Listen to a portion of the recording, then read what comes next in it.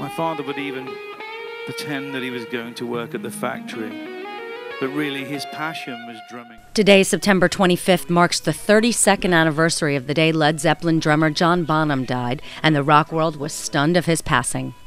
Led Zeppelin disbanded after his death, and his son Jason Bonham remembers his dad every day. Bonham has toured the Led Zeppelin experience, where he and his band play the music of his dad. He tells stories, and screens display rare home footage and pictures of his dad and the times bonding with Jason. He talked about what people love most about the show.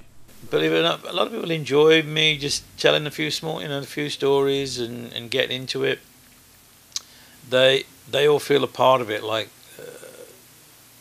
just as much. They create the show just as much as I do.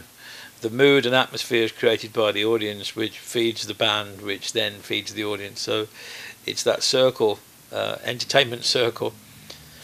But for me, it was that when you get to speak to the fans afterwards, after the show or before the show sometimes, and what it meant to them, and everyone has a kind of a Zeppelin story, the people that come to the shows, and so just to go over some of those things with them, and we all share between us, what John meant, my dad meant to them, and what Led Zeppelin was to them.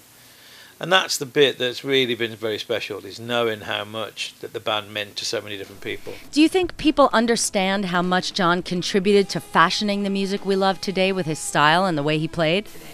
I think most drummers do. Well, definitely a lot of drummers do.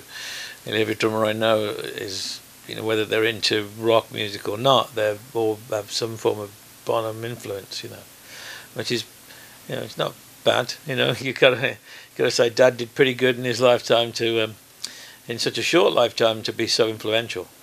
So you gotta love that about him. The official cause of death for John Bonham, as determined by a British inquest, was accidental death via alcohol poisoning and unintentional asphyxiation.